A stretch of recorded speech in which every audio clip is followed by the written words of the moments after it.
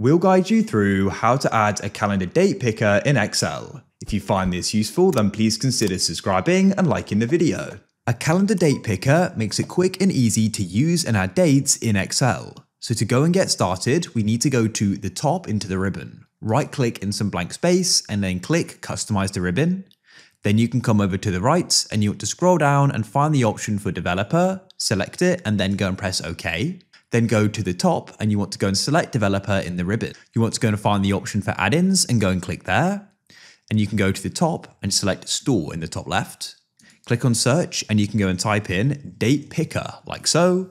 And the one we're going to use is this top one. So you can come over to the right and click on add. We need to go and press continue. Make sure you agree there, I do. And here it is. So you can click, hold and drag it to change the position and you can go and resize it as well. Now you can choose the cell where you want to go and pick the date. I'll do B2 and you can then come into the calendar and choose the date you want. There it is.